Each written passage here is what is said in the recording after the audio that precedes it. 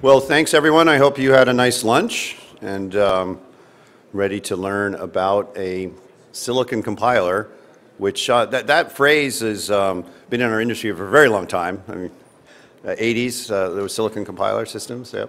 But it gives me great pleasure to introduce Dr. Andreas Olofsson, who's the program manager at Darpa, and he's going to tell us what Darpa's been up to, what's he's trying to make happen, and how we can all help.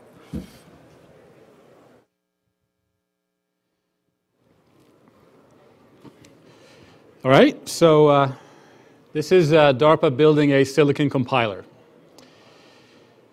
So as many of you know, we're kind of losing the complexity battle in chip design. Costs have been skyrocketing, right? People are talking about $1 billion per chip at 7 nanometer.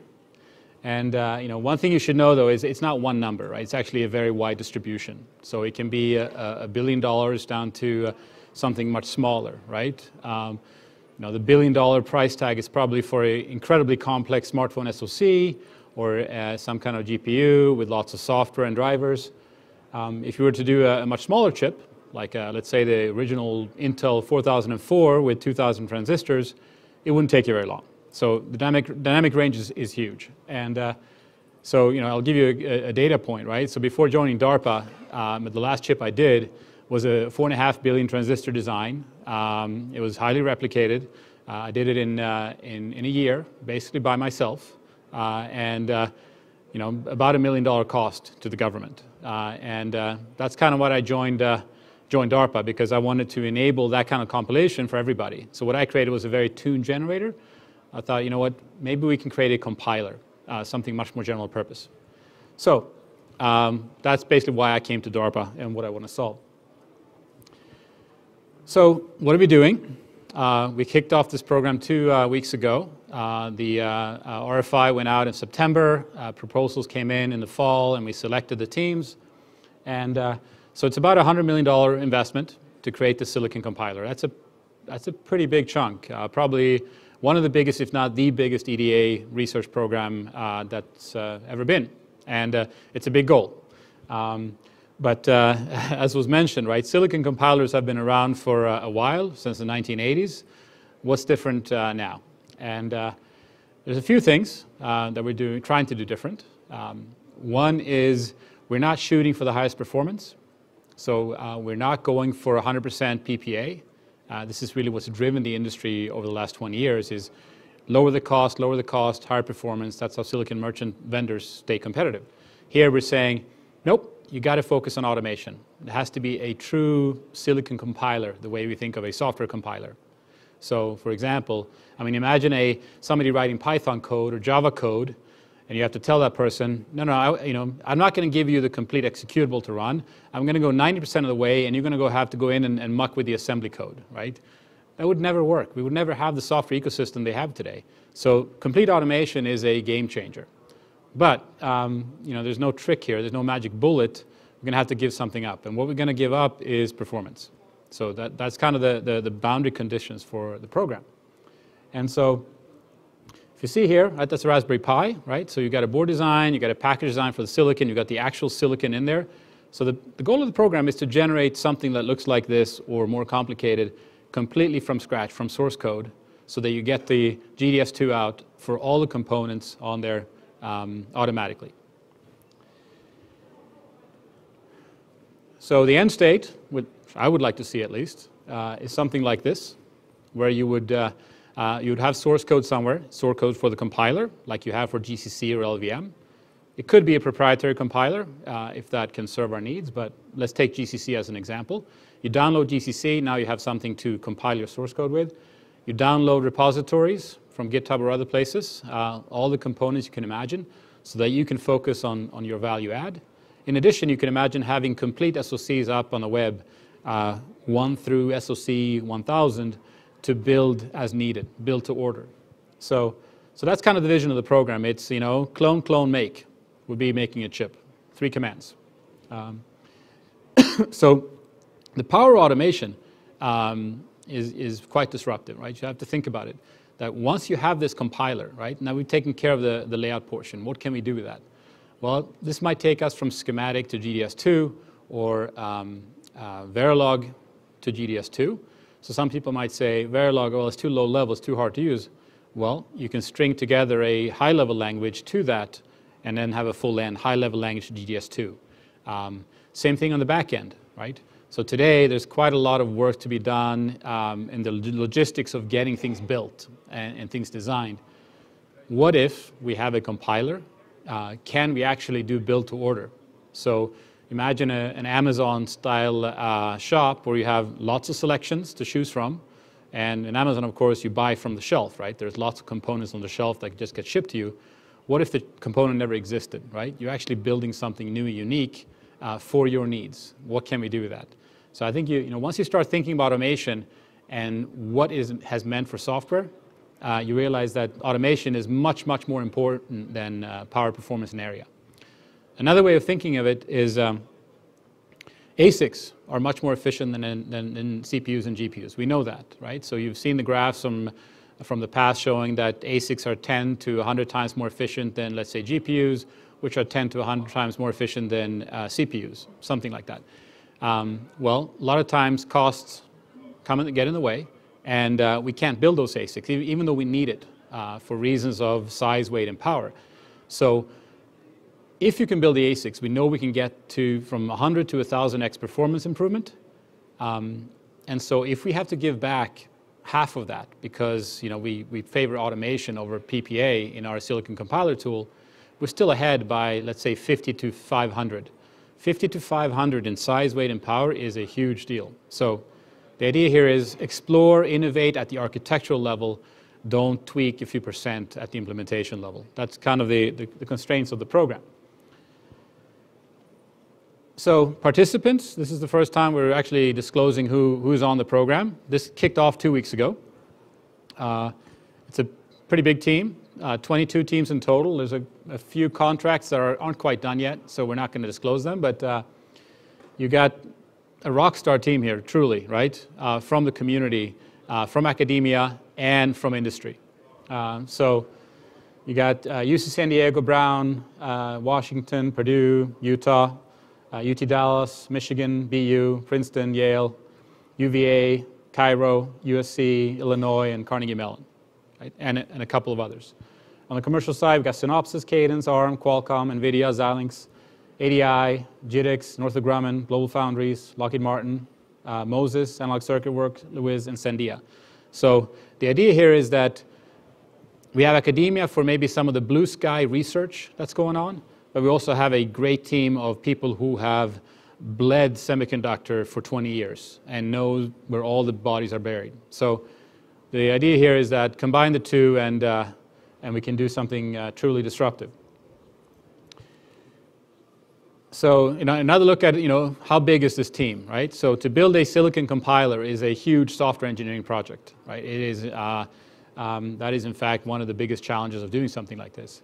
So we've got 44 professors, 70 professional engineers from industry and postdocs, and 100 grad students. So that's about 200 people working on this, and they're going to be working on this for 4 years. So it's a big enough team, and I think we're well positioned.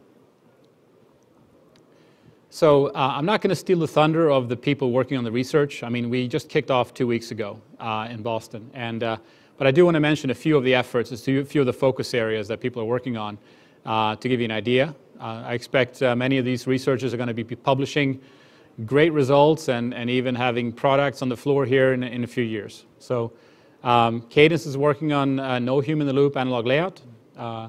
Yale is working on asynchronous design. We're finally going to have a standard set of asynchronous design tools. UCSD is working on Verilog to GDS2, full flow, completely open source. JITX and Northrop Grumman is working on a design by intent synthesis engine at the board level. So imagine expressing a board in very few parameters and getting a full PCB out. University of Washington is working on a set of open source analog IP blocks, as well as a from scratch community-centric RISC-V platform written in System Verilog. Synopsys is working on mixed signal emulation. So imagine emulating a chip that has analog components as well as digital. And Xilinx is working on an open source mixed hardware-software emulation platform. So think QEMU combined with FPGAs and Verilator as well as other components. So the idea here is all working together to build a community and ecosystem around this silicon compiler. So just a little more technical detail of what we're trying to do. So if you look at how the chips are designed today, right, it's very siloed. You've got one set of tools and one set of expertise knowledge for SoCs. You got one set of expertise and tools for SIPs, system and package, and one set for PCBs. And a lot of time the knowledge and information is embedded inside the heads of the designers. And those designers are quite scarce. If you're working at one of the big semiconductor companies, there's generally a fair amount of talent to go around. If you're a system company, there's less talent. If you're in DoD and you need somebody with security clearance, it is very, very difficult to locate a single person with the right knowledge at an advanced node. So that idea of the humans being the scarce commodity is key here because it gets in the way of getting our job done. So in the future, what are we thinking about? We're thinking about how to embed the knowledge of the humans, not just optimizing algorithms for doing placement and routing and timing closure, but actually embedding the knowledge inside the tools or inside the models that drive the tools. And the question is how we're going to achieve that. The obvious vector today with everything going on is going to be machine learning. I think there's a lot of questions on what's going to be the mix of the algorithms versus machine learning. What type of machine learning? Is it going to be data-centric? How are we going to get the data, right? That is a big question in a world where, kind of Andy Grove style, only the paranoid survive, right? Data is not shared. Everything's locked down by NDA. This is a big challenge for the program for sure. But it's quite exciting because if we can achieve this, and fundamentally from having done chip design for 20 years, I see no reason why things that I know and things that mask designers know cannot be extracted and embedded in tools. I think we have to have the will, we have to have the funding to try, but it will get done. So when I presented this idea in the past, I either get, well, we already do automated place and route, right? It's already solved. Or for analog, oh, that's an impossible problem. You can never automate analog design. Well, we're going to try to do both. And they're very different problems. But I just want to kind of give you an idea of sort of the direction for how you could apply machine learning to analog. It's a little bit cartoonish, but it should give an idea. So if we think about analog design, an engineer will design the circuit and optimize it. We'll have some predictive models, some estimated parasitics, and tune the device, right? Select architectures for a certain geometry. But then generally in big companies, you'll have a mask designer with often no engineering experience, right? Just laying down polygons based on directions from the designer. And directions will be things like, well, I need these devices to be matched, right? These devices to be symmetrical. These lines need to carry a certain amount of current, and so they need to be a certain width, and I want isolation on these blocks. So you have these vocabularies and these directions for how it should be done, and then it becomes kind of a puzzle to create the optimal power, performance, and area for that device. You extract it, and then hopefully you don't have too many loops. And the number of loops you have between the engineer and the mask designer will depend on how well they communicate, right? Usually how long they've been together, how long they've been working together. And there are a lot of things that maybe go unsaid. There's some aesthetics involved with analog layout that isn't always modeled, but a lot of challenges. Fundamentally, you could imagine having, if you had access to infinite data, that you could actually extract these features, right, from the data so that the next time you get a schematic, you can detect a pattern and then know what strategies to apply. That is kind of in a nutshell, what could happen for analog machine learning. There are other approaches as well, but the idea here is that the machine will replace the polygon push in the layout. Another effort that JITX and Northrop Grumman is leading is this intent-driven synthesis. So I've designed a few boards in the past, and I found it excruciating, right? So you start off with kind of a high-level spec, a few parameters, things like I'm going to have DDR, I'm going to have USB, maybe an HDMI port, This is the size of the board that I want. And then you quickly explode in the number of details you need to worry about. Right? All the resistors, capacitors, right? What kind of voltage tolerance, what kind of temp tolerance, what kind of size of footprint, and what kind of cost, availability, and so forth. So you explode from these 5 constraints to hundreds of things you have to worry about and optimize. And there are no optimization tools today, basically in board design for the BOM, so you do it manually. And more often than not, you reach a suboptimal solution. So why can't we have a board level design approach where we specify a few details, generate correct boards, not necessarily what we need, we filter it down, and then do optimization on the parts. If you look at how many boards are designed every year, the upside here is actually enormous. So to give you an idea of the kind of challenge of this kind of program, though, in order to do design by intent, you need to model everything. In chip design, we already do that. We have a lef and a .lib for every standard cell, for every memory, for every I/O. Everything described mathematically, so you can actually run static timing analysis. You can do some kind of mapping or synthesis. In the board space, we don't have that. We have data sheets, which are written in English. We have app notes that try to fill the gaps of how to use the data sheet. And when that doesn't work, we have a reference design. And when that doesn't work, we have an FEE. Right? And usually, I pick parts if I have all 4 of those, because I don't trust that there's no gap in the English and the description. So if we want to enable something like this, we're going to have to take all of that knowledge and content and pour it into something that's more mathematical, more well described, like a lef, lib, or something different. And that's a pretty big undertaking. So you can imagine working with semiconductor vendors, scraping millions of data sheets, and then mathematically describing them. If you can, there's a huge opportunity here. So I've talked mostly about the compiler portion until now. But again, if you look at compilers, whether it's Python or Java or C++, they're not actually that effective without a library infrastructure. Because if you don't have a library, you're going to have to write every line of code from scratch. And we know productivity is related to how many lines of code you have to write, unique new lines of code. And so POSH is an effort to try to create that library ecosystem. And in chip design, we have an IP ecosystem. We go out, we sign a EULA, we get the IP, we integrate it. But it's quite a shallow abstraction stack, right? Because of these EULAs, they restrict modification, copying, distribution, even talking about it. We can't have a forum because we're not allowed to talk about it. And so the approach here is we're going to try open source for hardware. It's worked really, really well for software. It doesn't mean you replace the proprietary IP. It means you complement it, right? You kind of remove the low-hanging fruit so people can focus on what's important. And that's the approach of POSH. But before diving into this program, we have to realize that hardware is very different from software. Software, you have a bug, you do a patch, it's kind of incremental cost of 0. In hardware, you have a bug, your company's out of business, right? Or you lost $500 million or something like that. It's a huge cost. So understanding that risk difference and how that affects the community and adoption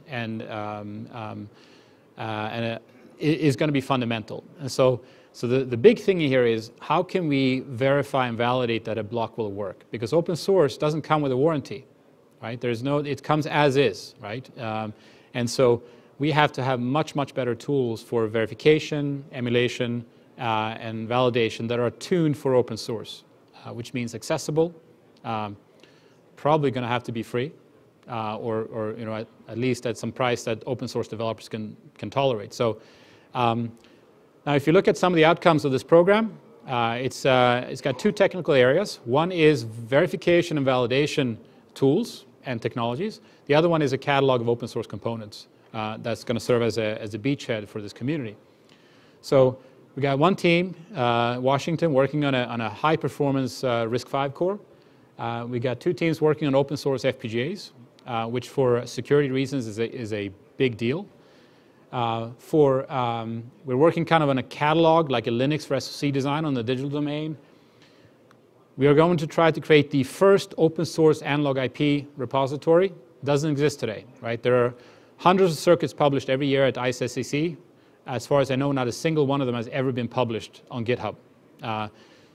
So that's going to be a breakthrough. On the Linux for SoC design, it's more like taking GitHub or OpenCourse, which exists today, but it's just not good enough to go commercial. So we're trying to raise the quality. On the sign-off level validation, people are working on, as I mentioned, mixed signal emulation, mixed software-hardware prototyping from Xilinx, and formal analysis. So hopefully when you see a block, whether it's analog or digital, from GitHub, you'll be able to download it with confidence and try it out with confidence. And then finally, perhaps the most important thing, we have to change the culture of hardware design. Today, everything is siloed. You have certain partnership, but we don't have this idea of open information sharing within industry. We have certain conferences where we open up a little bit more, DAC, ISACC, but we don't communicate on a daily basis.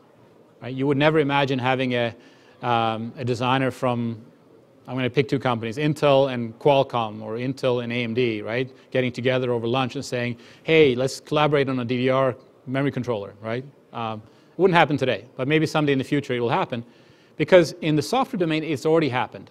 GCC, right? All the chip companies contribute code to GCC. Linux, all the chip companies contribute code to Linux. So why did they do that? They did that because it was the best option for the industry. They realized that everybody can move faster together if they share the costs. Same thing here. There are components that we can share, right? Work on your secret sauce, share what's not important. So in terms of program schedule, right? So on the left there is the goal of the program. On the right, we see the schedule. The program kicked off 2 weeks ago. We're going to have the first integration exercise at the end of this year. So that's when people come in with their code and their initial efforts. Think of it as a pre-alpha release, internal review. After 1 year time, we're going to have an alpha code integration exercise. 2 years is the midterm exam for the program. At that point, we should have a working silicon compiler. At 50% of PPA is the goal. I should say should. I mean, this is an incredibly ambitious program, so let's say hopefully will. At the end of the program, the Darpa hard goal is to reach 100% of PPA, meaning that this compiler will beat maybe not every team in the world, but a lot of teams in the world in physical implementation.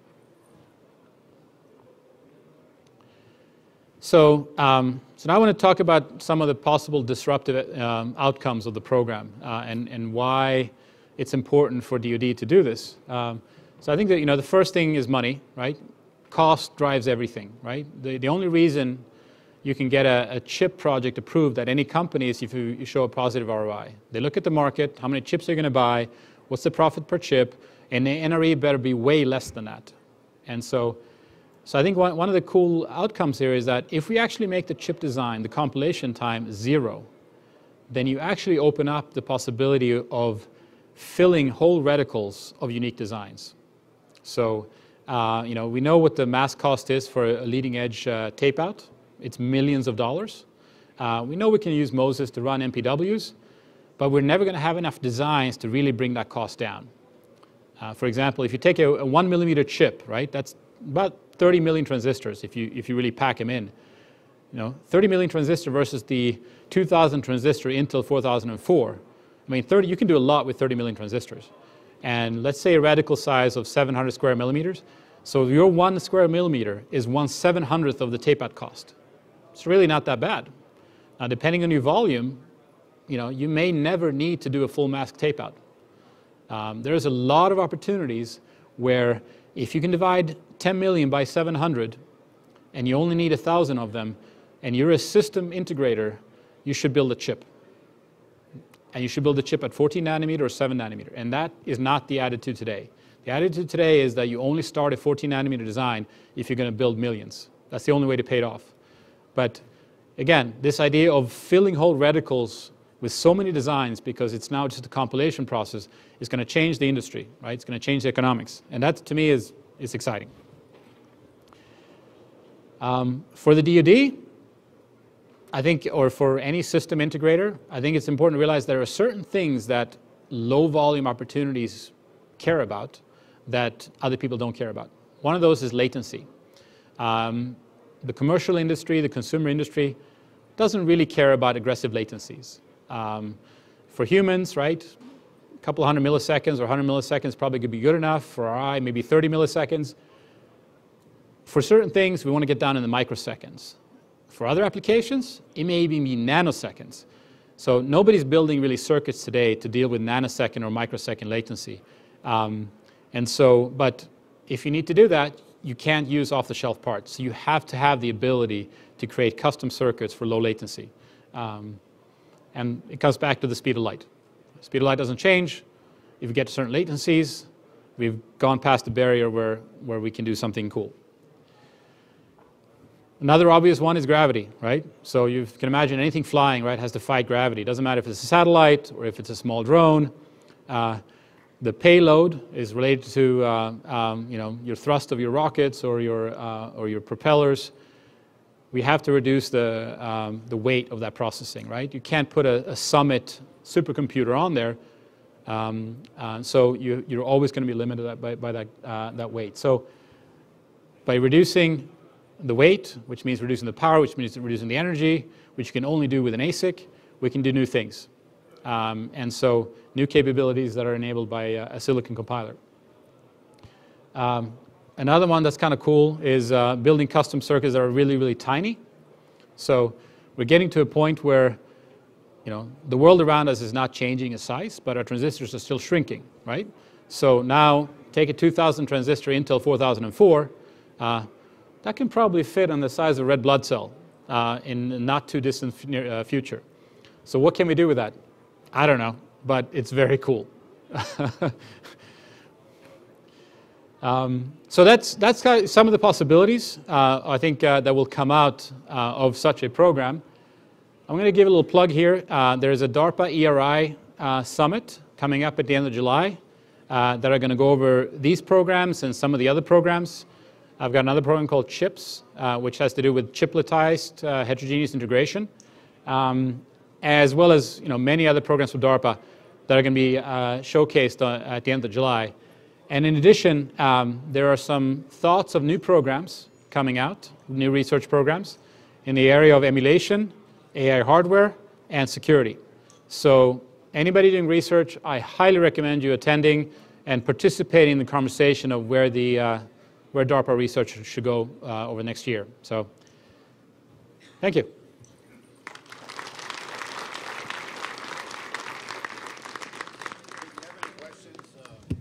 Open to questions. There's a microphone here.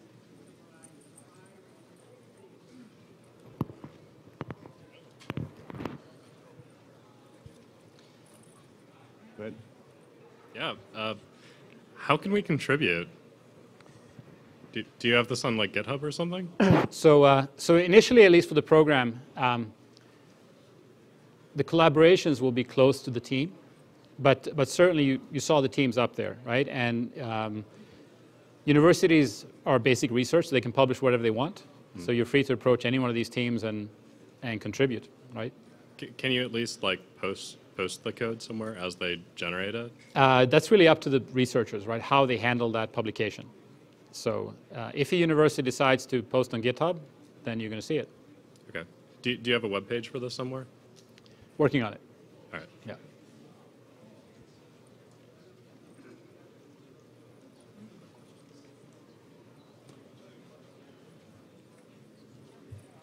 Did you say there's a DARPA program in the works on AI hardware? There is a workshop at the ERI Summit where we're going to talk about ideas. When you get your milestones and you put everything together as a full silicon compiler, will you release it then? Is there actually going to be infrastructure that's available to So leverage? in the RFI that I wrote, right, a request for proposals, wrote in my preference for open source code, and at the end of the day, we had to choose between quality of the efforts and open sourceness, Sure. right? And so, but if you look at the schedule and the milestones of the program, it talks about public releases, right, at the milestone. So certainly by the midterm, there will be a public release. Now, whether that is open source, which will probably be in the case in most of the university efforts, right, or maybe proprietary as a product on the DAC floor is a question, but there will be a public availability. And are you going to measure the NRE effect that you have with this particular infrastructure? Sure. So is there a part of the program that's actually producing designs focused on using the tool? So there's the design advisors, one of them Michigan, that is actually driving designs through the flow. Another one is Princeton, and so they're the alpha testers, right? Or they're the requirement writers, right? Because they've done chips at 16 nanometers, at 14 nanometers, and they're in a good shape, including me and others, right, to really say, like, this is what we need. Fantastic. Really excited. Thank you so much for presenting.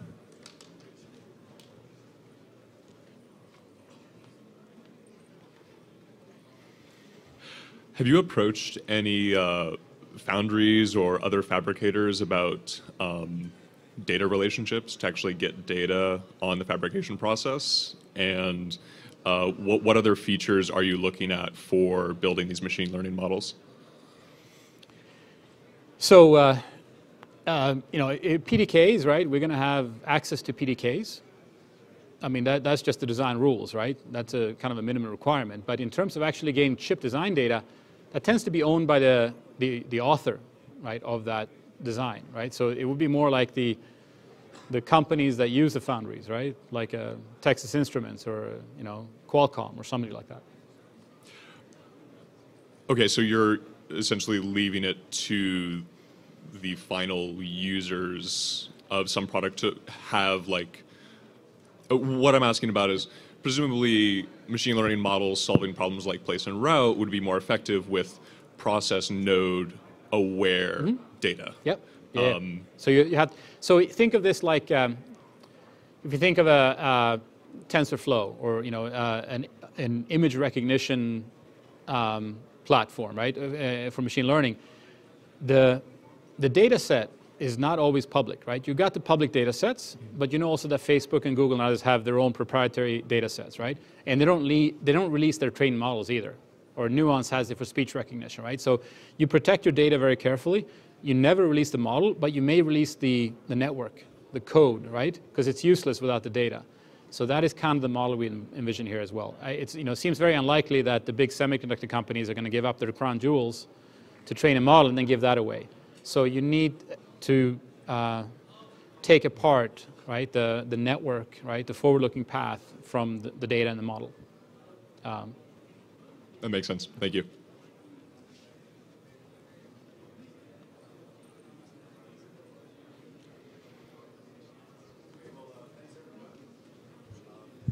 Thanks, everyone. This has been very exciting. And Andreas.